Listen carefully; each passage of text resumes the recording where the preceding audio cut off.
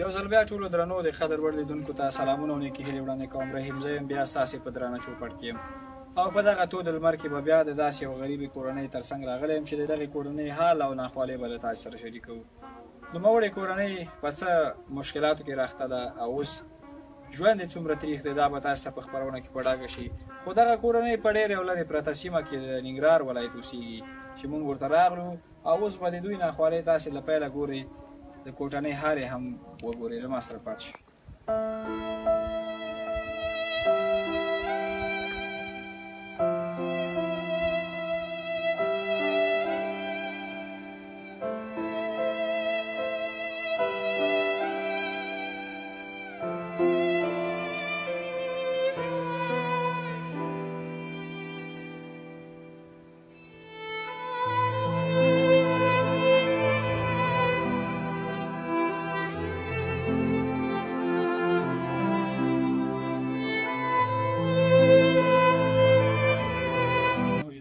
څرنګه چې د پیله مې یادونه وکړه چې بیا یوې غریبې کورنۍ ته راغلی یم. د کورنۍ حال د جونګړې ښکاري چې په څومره غربت کې راپټ دوی بیا د غم په ټغر هم نازي دوستانو. غم یې څه دی، درد یې څه دی، زړه یې زخمي شوی ځکه د کورنۍ سرپرست نشته. دغه مورکۍ څرنګه چې تاسو ته ښکاري کونډه ده. دغه کوچنی یتیم دی چې تاسو ښکاري دوستانو څومره ګلالی دی، خو پلار یې نشته. د پلار مینه نشته. هغه پلار چې هر وخت به یې اولاد په غېږ کې نیولو، مینه به یې ورکوله، محبت به یې ورکولو، اوس نشته. او مورکۍ هم تنها په دغه سفر پاتې شو. راځئ نوره مرکه ترې په خپله واورئ، خپله به تاسو ته ټول حالات بیانوي. قدرمنې ترورې خپله غریبي دې شریکه کړه ورسره.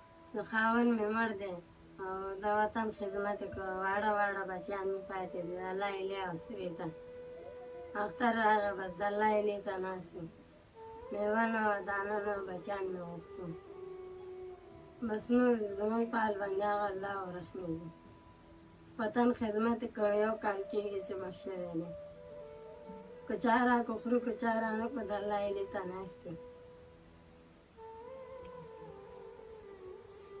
خوږو لیدونکو افسوس کوم یو څوک به د وطن د خدمت لپاره، د وطن د خاورې د ناموس د عزت د ساتلو لپاره به خپل سر قرباني کوي او نتیجه به یې بیا داسې ګوري.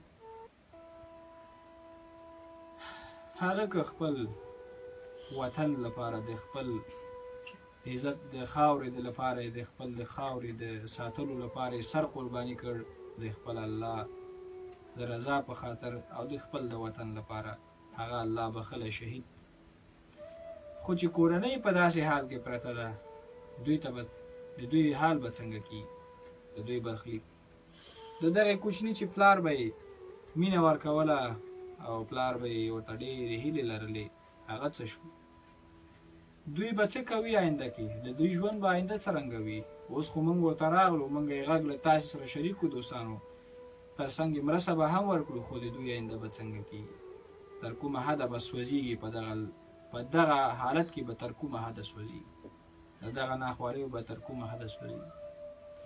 خوږو لیدونکو نورې خبرې نه اوږدوم، مرسته ورته ورکړئ. مرسته د حاجي اکبر رول، حاجي اکبر رول چې د 18 غریبو کورنیو سره یې مرسته کړې ده، چې تر دې مهاله له تاسو سره 14 کورنۍ شریکې شوي دي، چې دغه کورنۍ 14مه ده.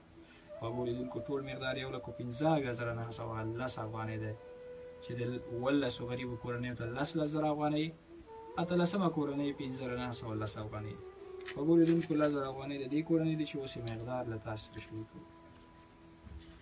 1000 افغانۍ، 2,000، 3,000، 4,000، 5,000، 6,000، 7,000، 8,000، 9,000 او دا هم 10,000.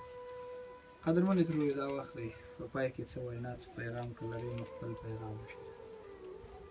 پیغام لرو چې چا موږ سره دا کومک کړی، الله دې ډېره تېره ورکړي، خدای دې عمر ورکړي.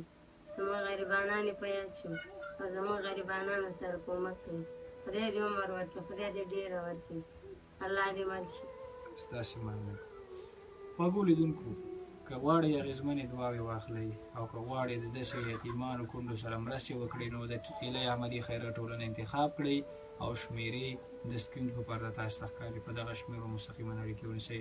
خوږو لیدونکو موږ نورو غریبو کورنیو ته ځو، تاسې هم له ما سره پاتې شئ او اوس مهال له تاسو سره خدای پاماني کوو تر بلې خپرونې چې بیا ستاسې په درانه چوپړ کې حاضرېږو. په لوی خدای مو سپارم د الله په